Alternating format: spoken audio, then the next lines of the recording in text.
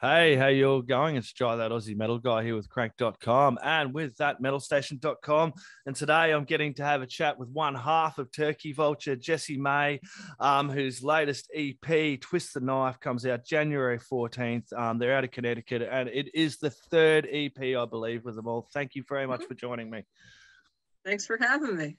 You guys have got a cool sound. I don't kind of want to describe your sound, but if you had to describe your sound to someone who hadn't heard your music before and you're like, here, have a listen to Turkey Vulture, how would you describe your sound?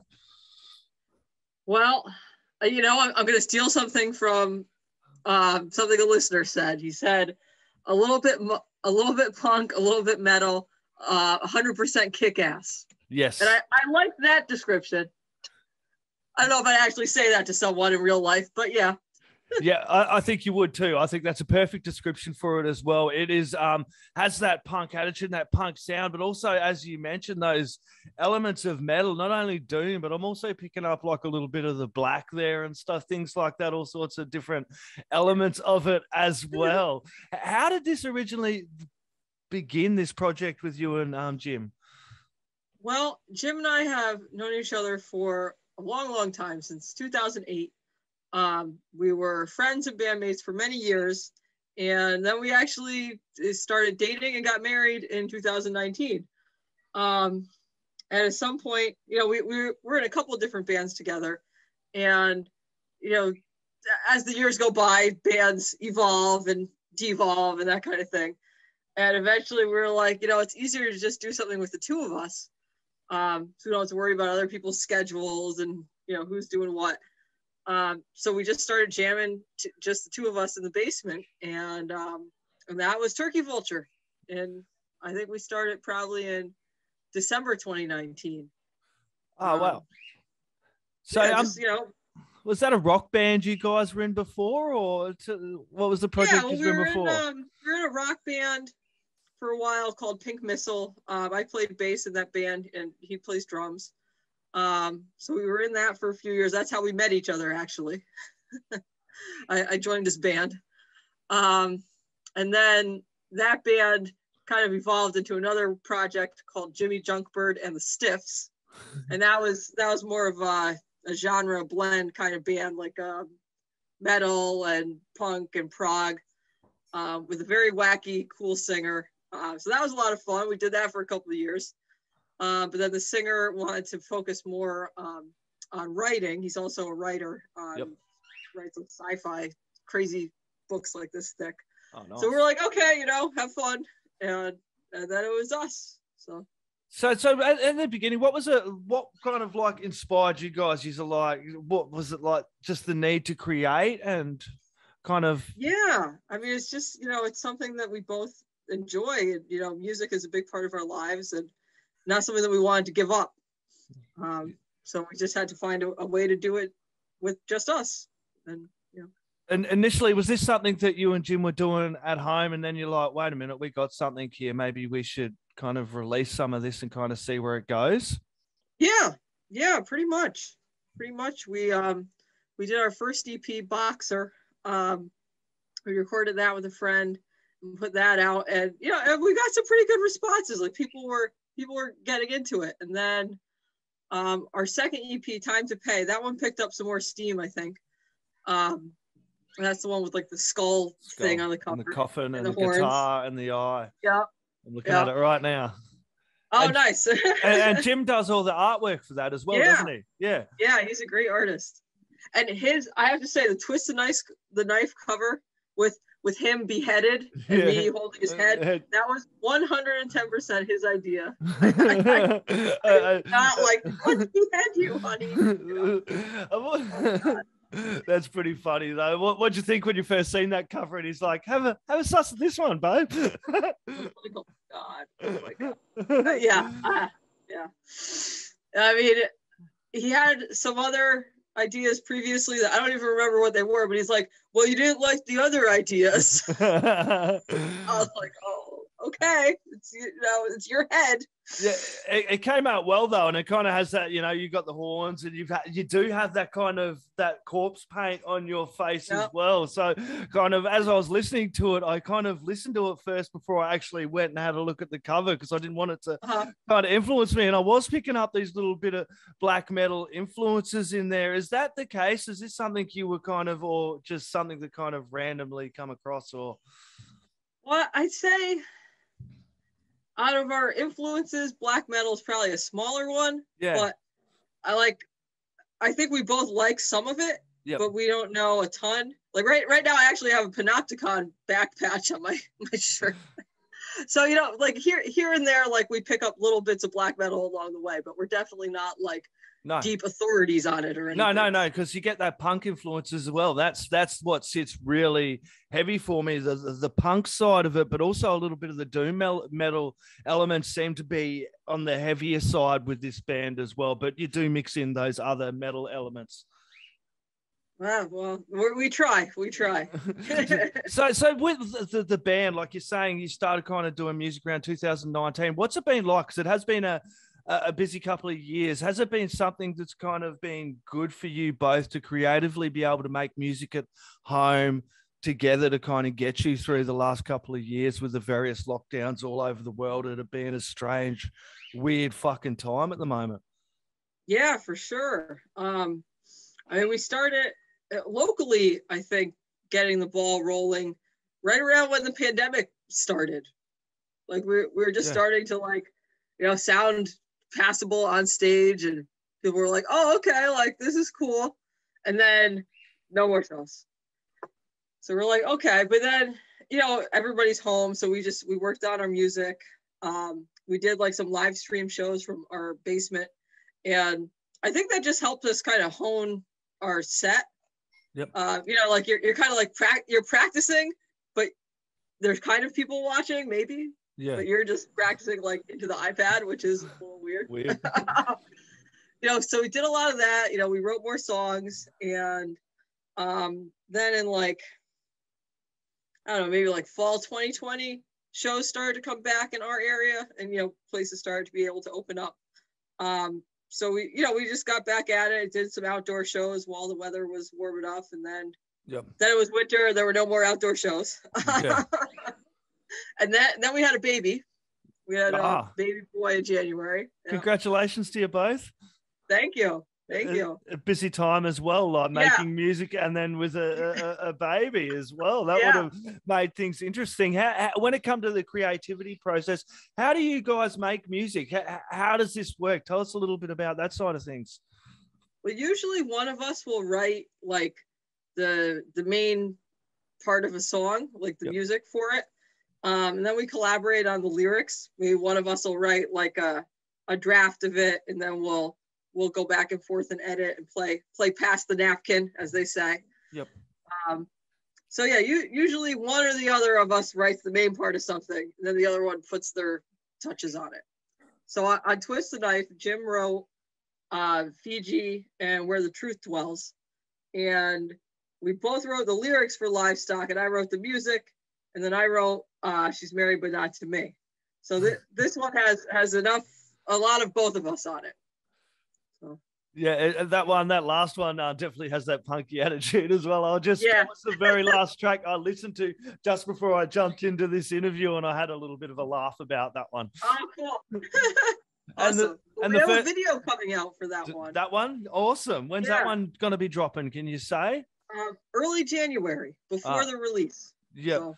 No, it's been good to see bands like yourself. I know it has been a weird time starting and as a band starting in this time and going forward, but it's kind of good to see bands like yourself that have used this time constructively to lay down some work and just get used to playing together as well, and getting ready for when these lockdowns do and when we're all able to play live and the scene is going forward as well. And it would have been one of those things that you and Jim would have been kind of really heavily leaning into as well, and laying down that work and getting ready for when things do open up, because it does kind of, I suppose it would be really disheartening, as I was saying, starting during all of this as well. Yeah. And then, as you said, just starting to play live, then everyone's like, No. And then you get no government support as well. It's not like people are like, oh, well, you're in a band. Here's some help in the arts sector. It's not like many of the arts industries got looked after during the last couple of years as well.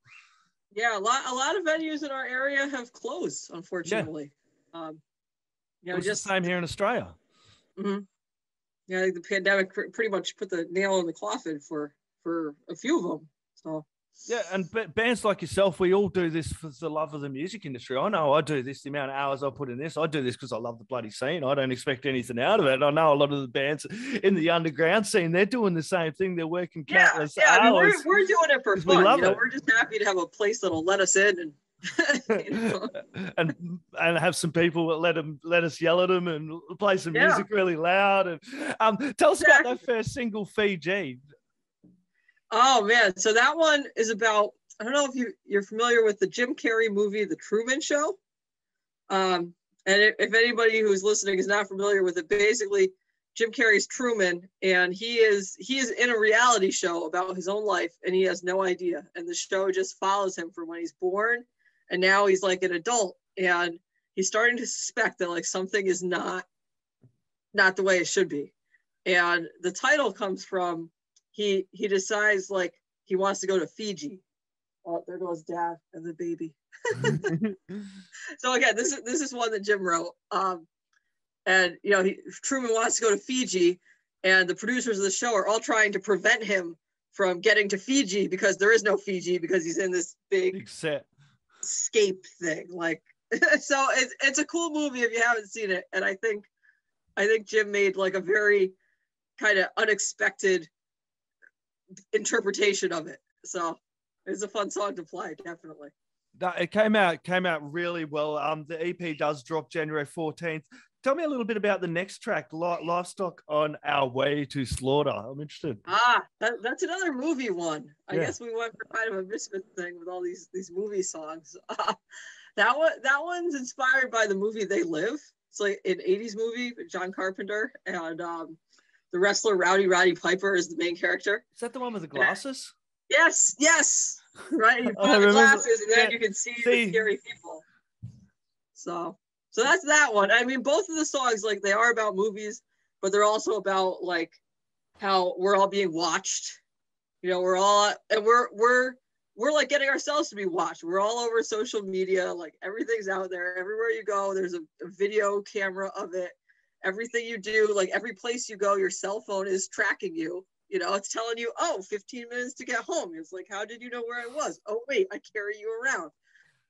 So both of those songs have that theme as well.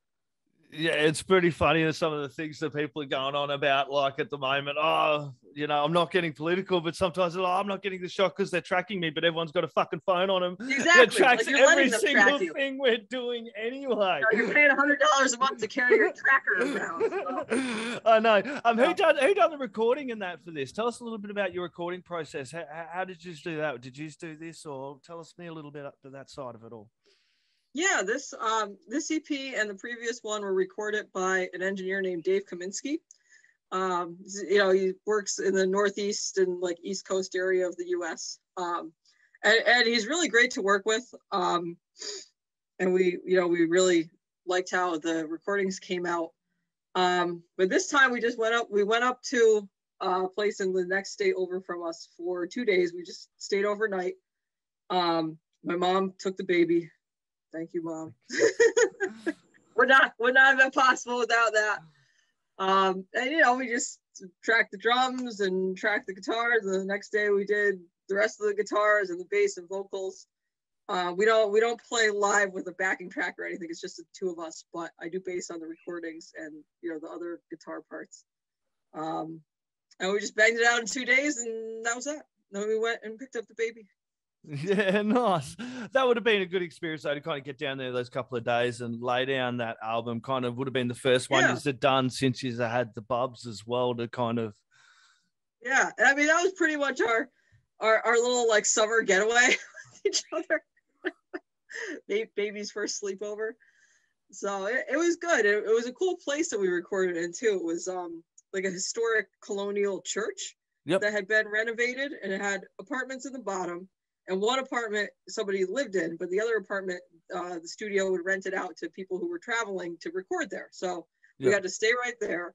And then the studio part was on the second floor, and the church like pipe organ was still there. And oh, nice.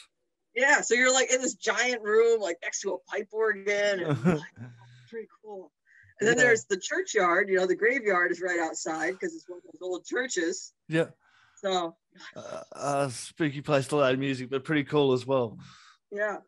So the live music scene, I'm interested in your area. You're down in Connecticut there, aren't you? And it's just gone winter, so I suppose that has affected things. But how has the live music scene and your local scene bounced back since the last couple of years? Well, I think there's a dedicated group of people that, enjoy it. Yep. And there was a mask mandate in place like in our area for a while, but at this point it's not necessarily a mandate. Yep. Like government buildings, it definitely is, but local businesses can choose to have it or not have it at the moment. Okay. That could change. It seems to change every couple of months.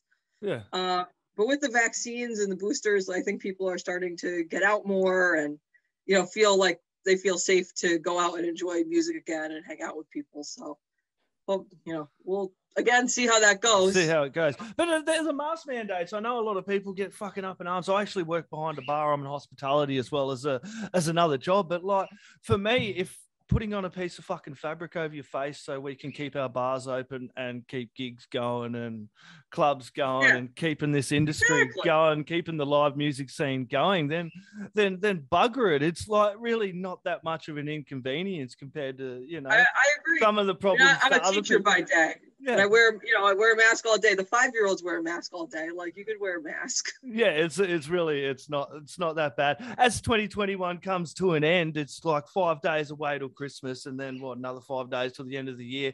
What has been some of the like big highlights for you, being whether it's musical or whatever, for 2021? Well, I'd say just getting back out and being able to play shows again. Yep. We had a couple really fun ones in our local area. And, recording Twist the Knife was great. It's kind of with, with the baby and everything, it's like, can we pull this off? Like, is it going to sound decent? Is it going to sound like we put enough into all the different parts? And we're really happy with how it came out. So, we are releasing it a little into the new year, but we didn't want to release it at like Christmas. No, and it's a funny time of year. And as you said, it's kind of like winter over there. You kind of want to be able to play a couple of shows, I suppose, when you do release it too over in January. Look, Jessie, this has been an absolute pleasure. Everyone, go over the Bandcamp. You can grab all their EPs over there. You got the Tummy Time, also the Christmas part track. You got Time to Pay. You got the Quarantine song, In the Pines, the acoustic demo, and of course the debut EP Boxer. You can grab all them over at Bandcamp. Is there anywhere else that people should head over and support you guys as well? Oh, Spotify. Follow us on Spotify. Put us on your playlist. Actually, thanks to Andy Dowling from Lord, we have some Spotify listeners in Australia. Andy Dowling from Lord. Like a cover one. Hell yeah, Lord is so cool. That Andy's a cool guy. Yeah, I just interviewed Ilium, and it's got Lord Tim on vocals as well. That guy with Lord is just, man, that guy can sing. He's got the set of pipes. I come across Lord a number of years ago and just absolutely love those guys. So, I think it was a Prog Power at one of the concerts there, one of the live videos, and was a Black Roses Never Die or something like that. It was a killer track, killer band as well. Awesome. It's funny you mentioned Andy Dowling. Great band as well. I'm like kind of Lord fanboy. Endorsed by Andy Dowling. Andy Dowling. That's it. Jessie, this has been an absolute pleasure. Everybody head over, support Turkey Vulture. As you said, you can head over to Spotify, but also head over to Bandcamp and go buy all the bloody music as well. There's a cool merch over on there. Twist the Knife, January 14th. Do you have any last words, shout outs, or thank yous you'd like to add in there, my friend? Well, I want to say thanks to you. Thank you for taking the time to interview us, especially so close to the holidays and, with all that must be going on. So we appreciate it a lot. Thank you. No, absolute pleasure. All the best to you, Jim, and your child as well through the Christmas and the holiday season. Thank you very much for joining us, sir. Thank you. Take care. Thank you. Cheers, mate.